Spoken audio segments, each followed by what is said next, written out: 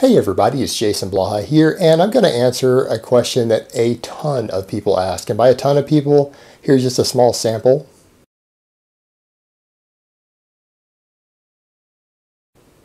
And for those who don't understand the context of where this was asked, I'm going to link the video in the annotations. I'm going to link it down below in the description box. I did a video talking about no gainers. And so if you don't actually know what a no gainer is or what I'm talking about, go check that out so you'll understand the context of this.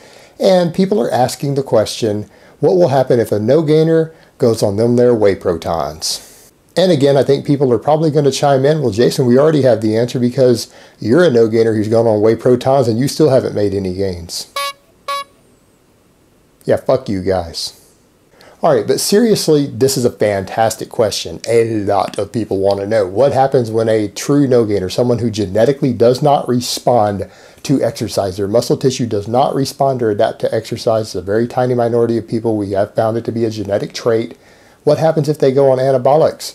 The answer, we don't know. We don't actually know. However, we have plenty of studies, and I've linked multiple studies for you guys in the past on this. It can be found easy enough showing that when people who don't lift go on exogenous testosterone, and it's done in actual medical studies, they gain muscle. They gain a lot of muscle without lifting weights. And we've seen cases of up to 18 pounds of muscle being gained in 20 weeks by people who don't lift at all on this stuff. Documented under laboratory conditions. So because you're dealing with a different component, you're not dealing with training stimulus and the body adapting to training stimulus, you're dealing with a direct anabolic agent.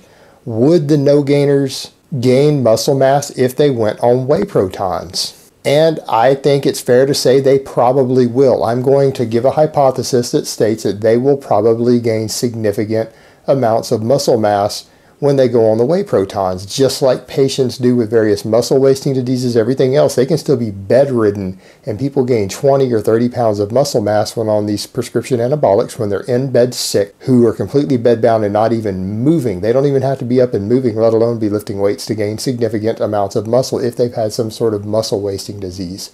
So for people like that, these are miracle substances. These are like magical cures for them. And so would the no gainer possibly gain muscle mass? I think it's very likely that they will. Very probably that they will. Do we know for a fact that they will if this happens? No, we don't. But what we do know is that they do not adapt to training stimulus, so these people would probably not gain additional muscle mass if they combined weight training with some sort of anabolic agent. But the anabolic agents would probably reverse this. Would I recommend that they go this route? No, because number one, it probably wouldn't be legal. And number two, because they are taking a lot of risk to gain 15 pounds of muscle to basically look like they've been lifting for a year.